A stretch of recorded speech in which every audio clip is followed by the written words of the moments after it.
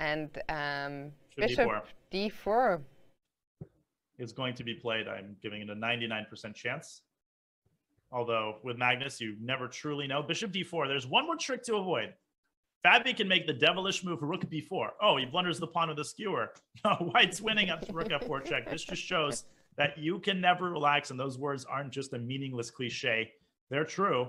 But in this position, bishop e3 results in complete domination. Look at how the bishop and the pawn dominate the king, and now black can win in one of several ways. The easiest is actually just to bring the king up to d5, and only then to capture the pawn on c5. But Magnus has to find the move bishop e3 in response to rook b4.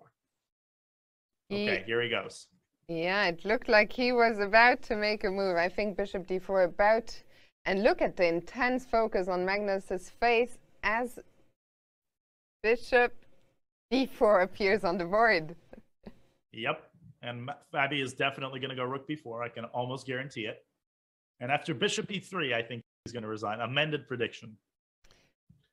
And yeah, you can see from Fabi's face, actually, the resignation happening right there. And we have a new champion. Magnus Carlsen is the winner of this 2022 Tata Steel Chess Tournament. Congratulations to the world champion.